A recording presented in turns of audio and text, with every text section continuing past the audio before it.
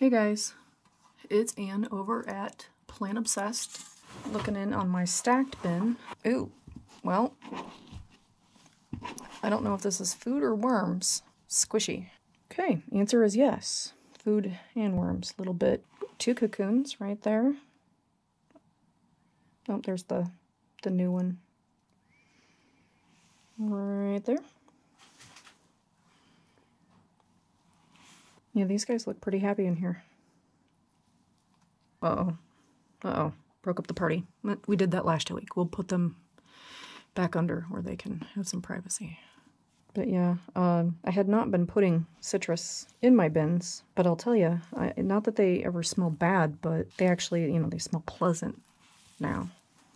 Kind of like somebody, polished the furniture or something. See if everybody's distributed or next to the food. Yeah, we clearly have some worm people. Yeah, worm people. Have to see what the underneath side is doing. Yeah, they're still all over the place. All right, I'm gonna cover these guys back up and see what the bottom of this stacking set is doing. All right, here they are in the underneath side, and as I suspected, pretty wet in here. Yeah, the stacking systems, I don't know, they don't so much work the way I always thought they were supposed to. They're already starting to go through the bedding pretty good. It feels different even from last week. More composty feeling, new word. I don't know, oxygenated or what have you, so that it doesn't go sour. Considering this is just bedding and leftovers. Oops, cocoon.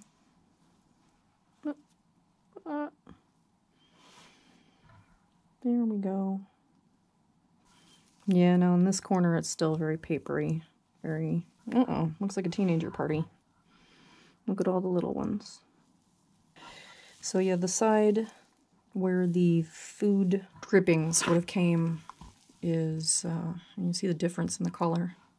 They're going from paper brown to that nice black castings color.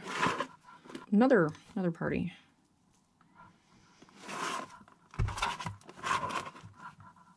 And another.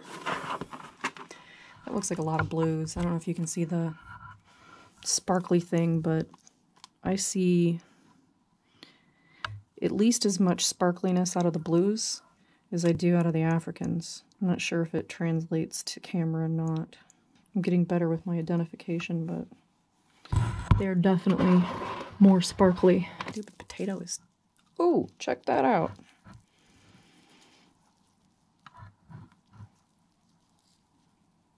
Well, finally. Good job, guys. I'm so glad I didn't squish that, because I so was going to squish that. But yeah, there's another bunch of castings where you can, I think it's kind of neat, where you can see the transition between the paler brown paper combination substrate and the finished castings, where you can see kind of a straight line of them. I'm going to put that potato back under there, and now that I'm done fluffing everybody up over here, put them back. It really does get compacted in here. Just from the amount of worms that I see in the upper part and the lower part, even though it's compacted, what I would consider compacted, they seem to prefer it. Even when the top is a good level of moisture, they still seem to be down here. Oop, I saw a brand new tiny little egg. Will I ever be able to find it again?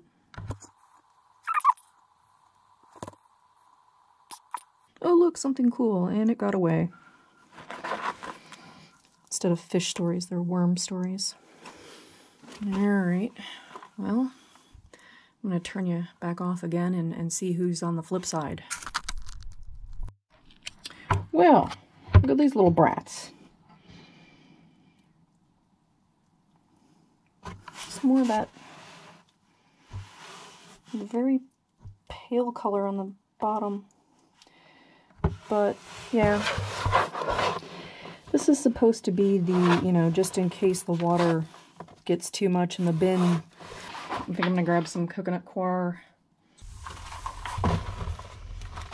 If you can't join them, or you can't beat them, join them. Yeah, yeah, this is not, you know, conditioned or anything, so probably should just put some of the bedding from the second layer in here so that there's at least some microbes to get started. Alright, I've officially given up on this being the leachate runoff. Yeah, live and learn, right? Thanks for hanging out with me and my worms today, and I'd really appreciate it if you'd like this video and subscribe to the channel. Have a good night.